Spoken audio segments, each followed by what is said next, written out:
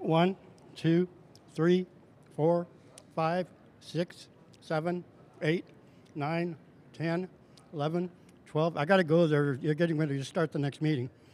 For 21, 22, 23, 24, 25.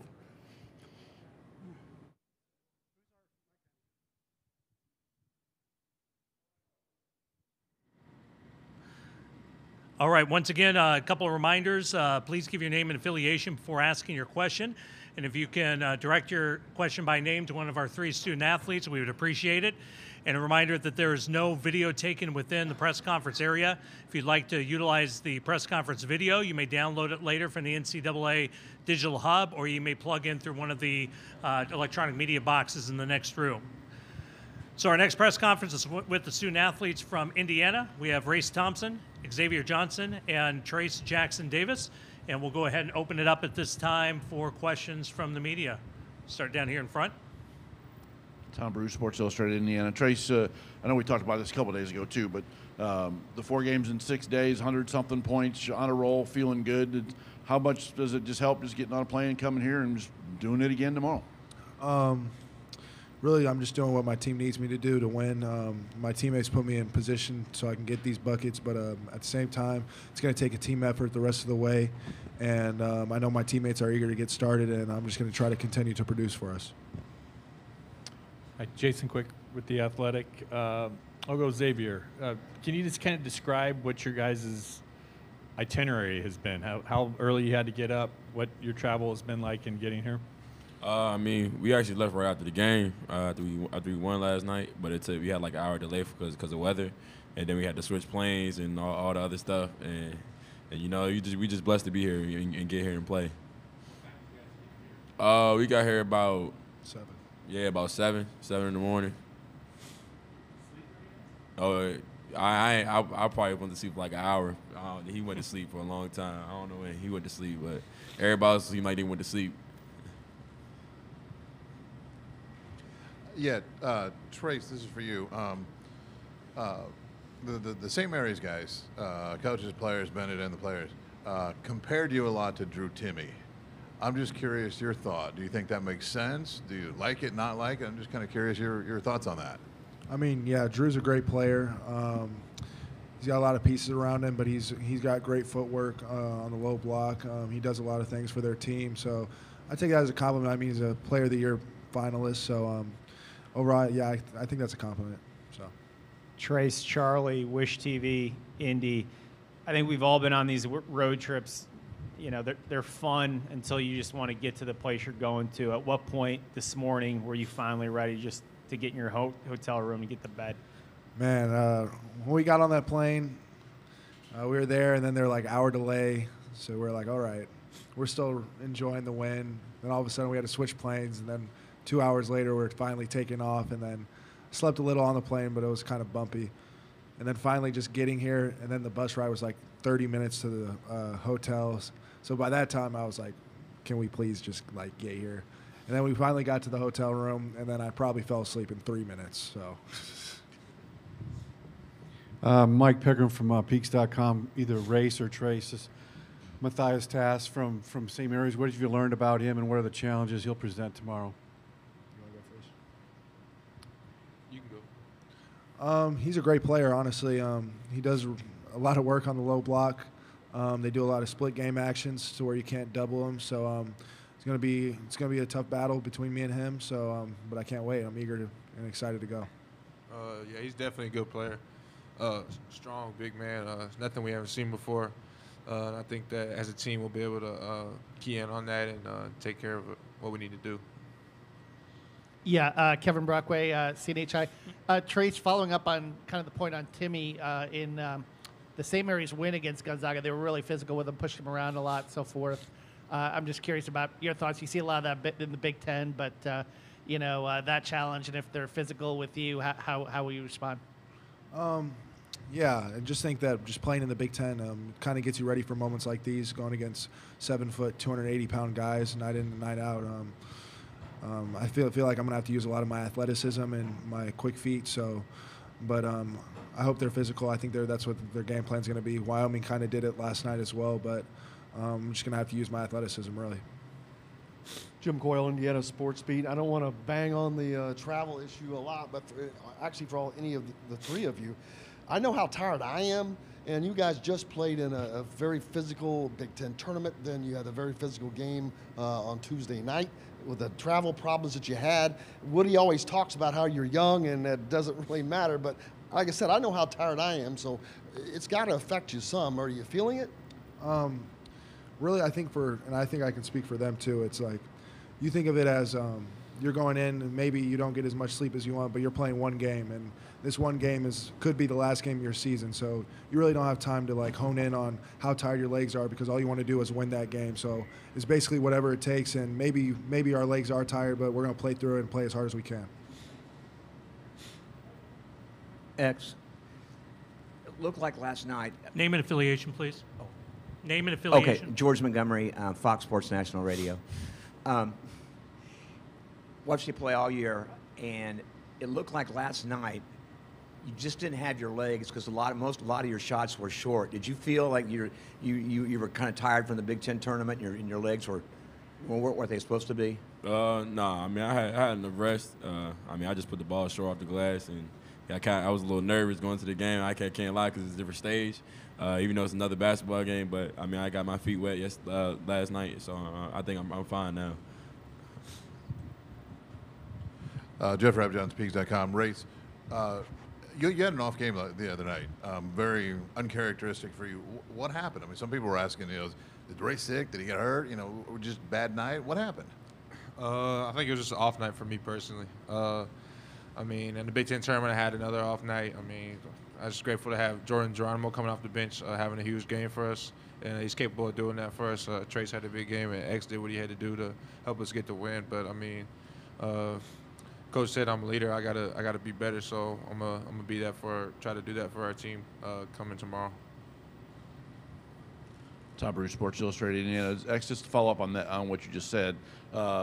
There's been a lot of teams who've had that play-in game where when they got to Thursday or Friday, did have sort of those nerves out of the way. I mean, how much does it help to already have one game under the belt in regards to what you'll feel like in regards to butterflies and that when that game starts tomorrow night? I mean, it's important. I mean, to get our feet wet, not just me, but the whole team, because it's actually it's all of our first time in the tournament. So, I mean, just to go out there and play and get another win for us and go on to the next round is important. And I think everybody be ready going into the next game. Dave Griffiths with Fox 59 in Indy. This is a question for Trayce.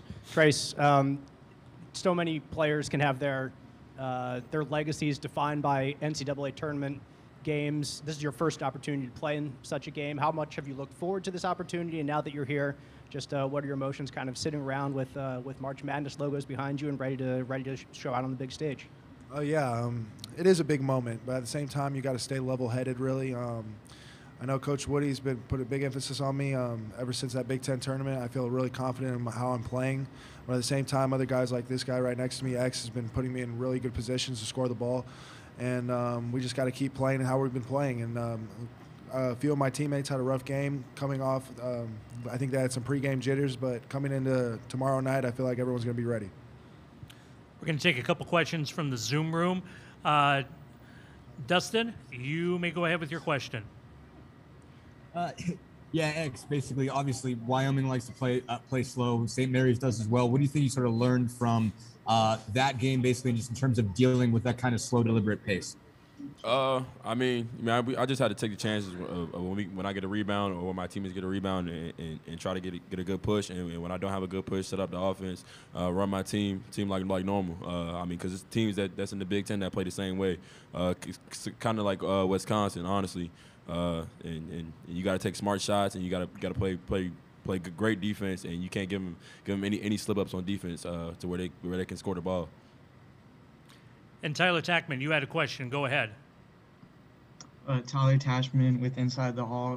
Going back to your guys' playing troubles, what did you do to pass the time? Were you able to sleep at all, or I don't know if it's too old school to like bring out a deck of cards, but I guess what did you guys just do during those couple hours? We were just kind of hanging out, talking to each other, goofing off. Really just enjoying each other's company, talking to the coaches, talking to players. I mean, there's not really much to do but hang out with each other. So, I mean, once the plane got off, I know a lot of us were asleep on and off, but in the meantime, we were really just hanging out. And we made a TikTok. Went viral.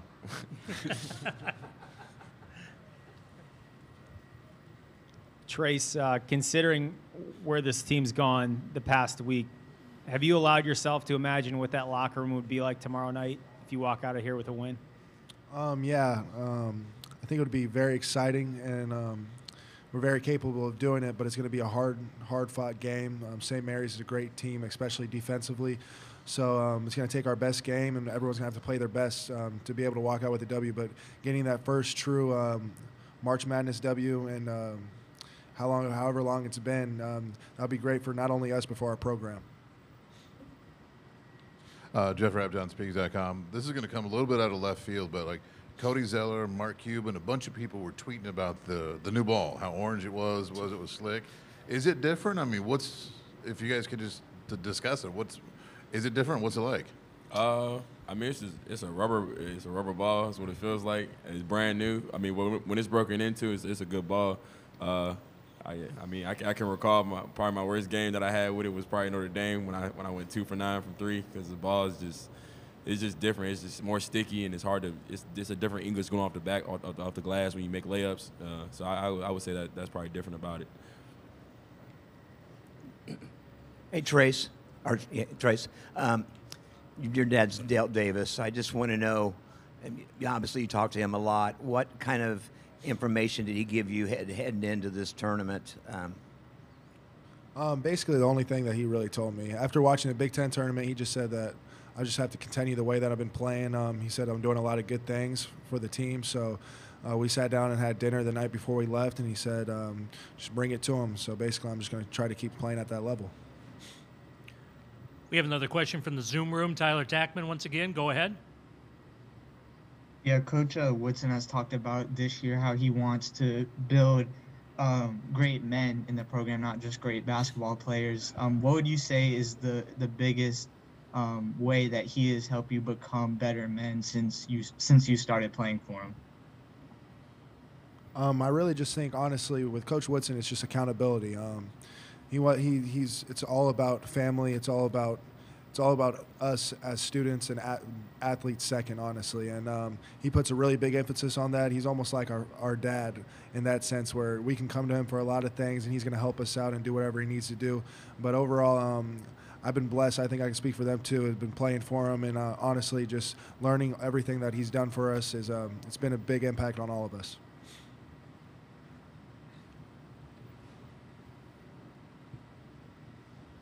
Mike Pegram from Peaks.com.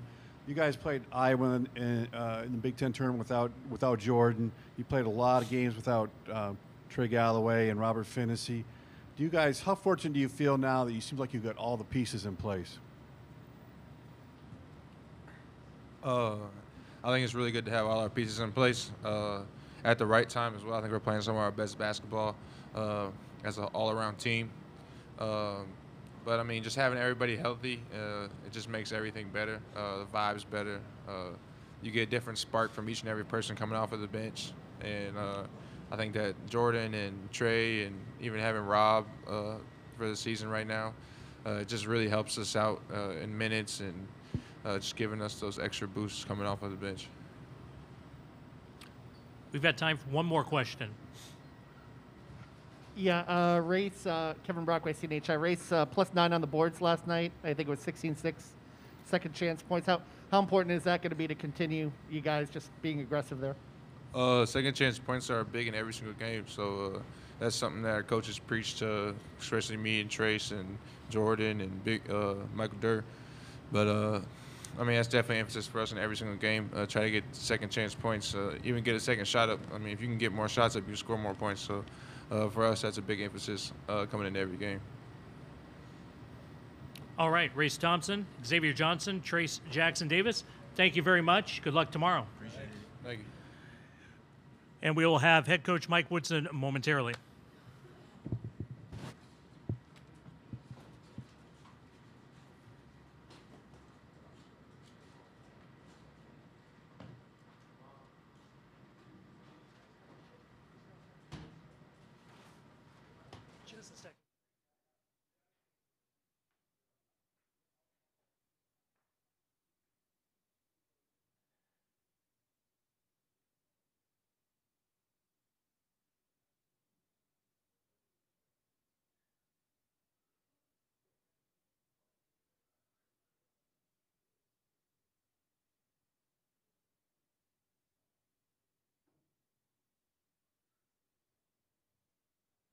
All right, joining us on the dais now is Indiana head coach Mike Woodson.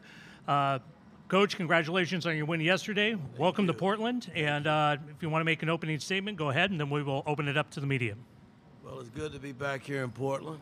We had a long trip last night, but we made it here safely, and I got to get our players programmed ready to play a good, well-coached team in St. Mary's and their ball club.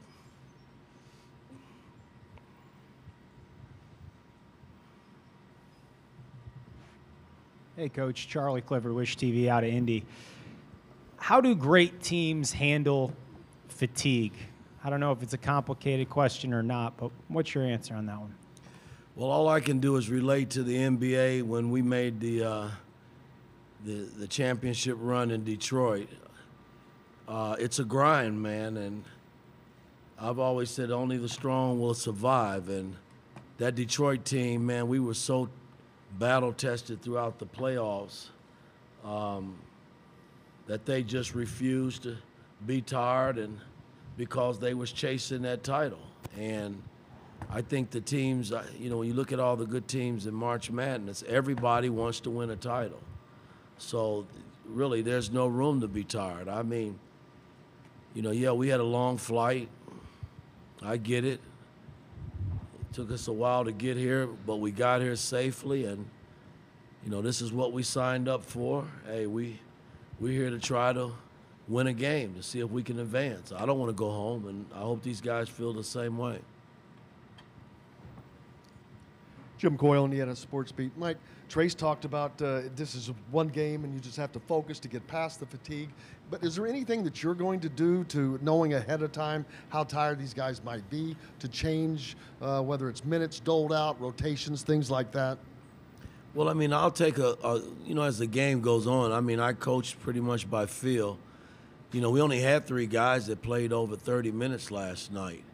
So a lot of guys should be fresh and eager and ready to play. It's kind of how I look at it. But I would gauge it as we go along and see how guys are playing on the floor. And if they're not giving me anything, then I got to go elsewhere to try to find it. Tom Bruce, Sports Illustrated Indiana. Mike, I know during the Big Ten tournament, Trayce had talked a little bit about how breaking out of that slump that he had sort of been in for about a month or so was important to him. He's obviously been playing at a very high level here in his last week or so. What's been the specifics to the difference in his game this last week compared to that month of February where he struggled? I don't know. I mean, I just think that he's starting to find them. He was starting to find himself again, and you know, it doesn't hurt that he has a coach that's kind of screaming and in his ear a lot too. You know, I mean, trying to push him in the right direction. I thought the halftime of the Michigan game it could have gone totally bad for me and the team.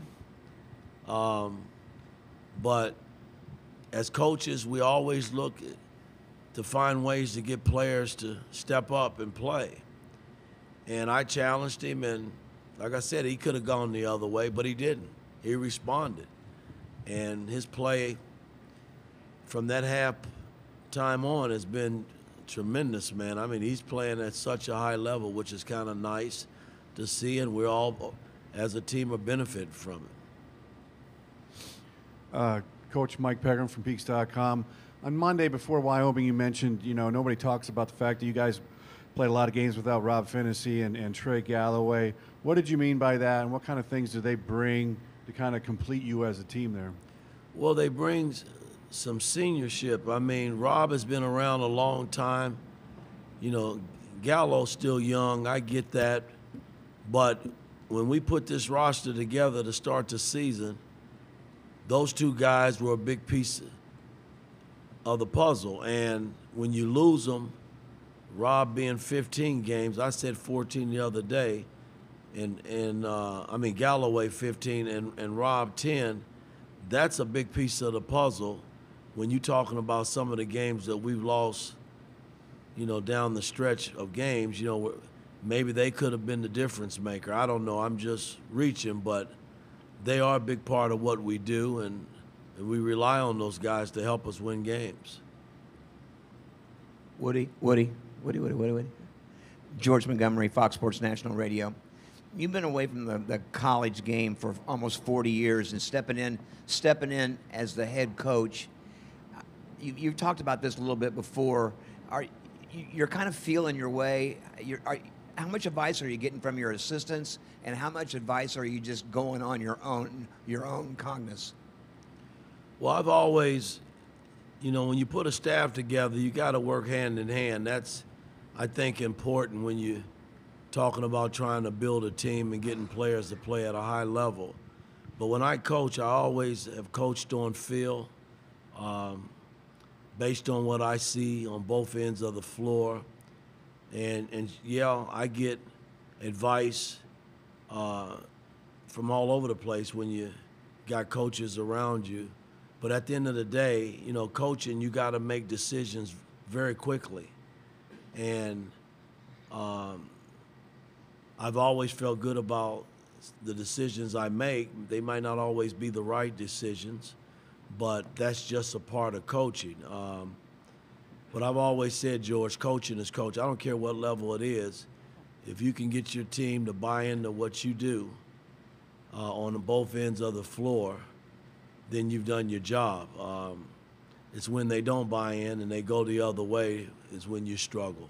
And this team has really allowed me to coach them along with my staff.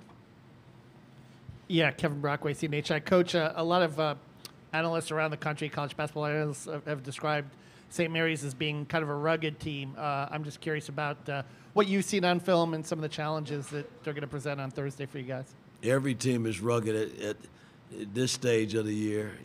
I just came through a grueling Big Ten season, man, and that was just brutal.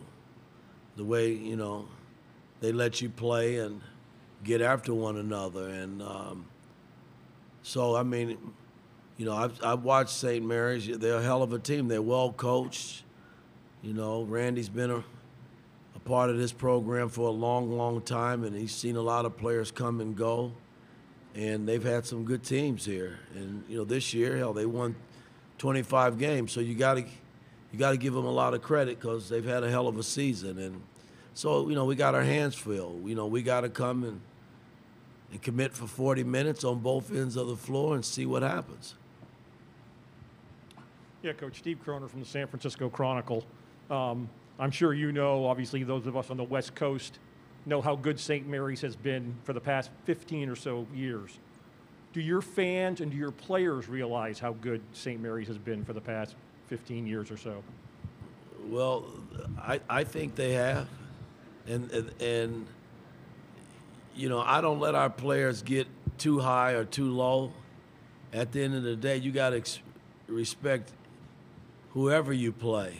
And that's professionalism. That's a part of sports.